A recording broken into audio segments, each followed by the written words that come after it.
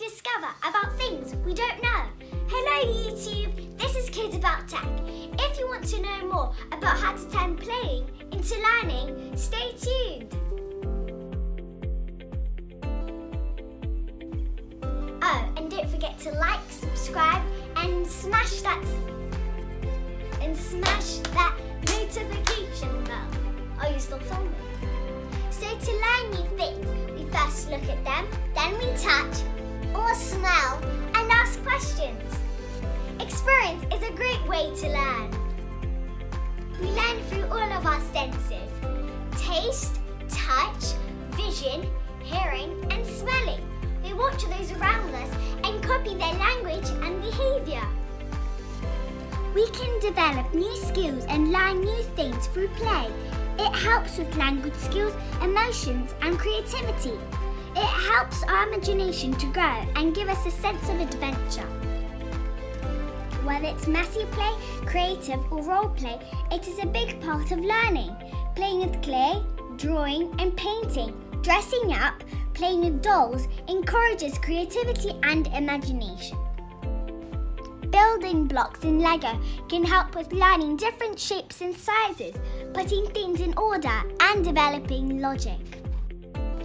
Playing ball games, dancing, running help to develop strength, flexibility and coordination skills. If you want to know and learn more, we can also use technology. There are many great apps to turn learning into a fun play, and one of them is MarcoPolo World School. It is an early learning video and game app that teaches science, technology, engineering, art and math skills. First, we need to choose from a list of favourite subjects. Watch a related video, which is then will be followed by a game.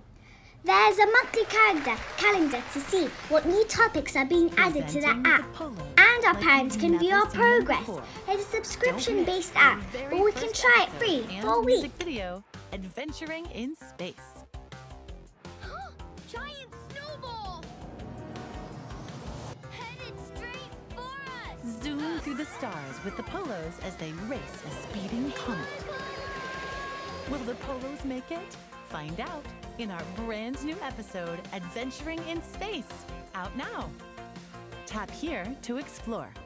Ocean, did you know most of the ocean has never been explored? Inventions. Discover more about famous inventors, the invention of the toilet, and more. Let's go! Vehicles. Get ready to drive off, fly off, or sail off with the vehicles of the world. Space.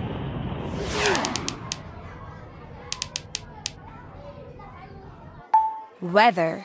Rain or shine. Exploring weather is always fun. Let's go! Me? Get the answers to all the big questions about yourself here. We'll change your ews to oohs. Let's go! Arctic. Let's go explore the icy Arctic. Music. Ready to feel the beat? Learn about rock bands, melody, music notes, and more. Let's go! Dinosaurs! It's time to go back in time. Learn about the Diplodocus, the Velociraptor, the Ankylosaurus, and more. Let's go! Choose one of those exciting subjects and then have fun learning.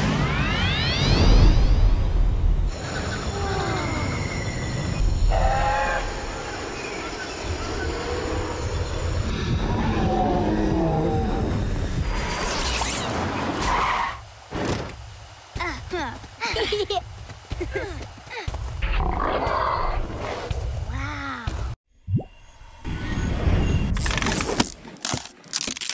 Parasaurolophus. The Parasaurolophus lived in the late Cretaceous period. Interesting looking dinosaurs. Parasaurolophus. Parasaurolophus. Parasaurolophus. You've got it, Willow. The Parasaurolophus were duck-billed dinosaurs.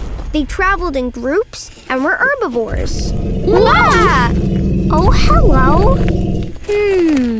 Herbivores. So they only ate plants. Phew. What's that enormous thing on its head? It's a crest. For a long time, no one knew what they were for. Let me guess. They're antlers like Chester's? Huh? Well, some people thought they might help them smell or to breathe underwater, but actually, they were used to communicate with each other. Really? They talked with their crests? How? The Parasaurolophus's crest was part of its nose. It made a trumpety sound. A built-in trumpet on top of their heads? I want to join their band. Whoa!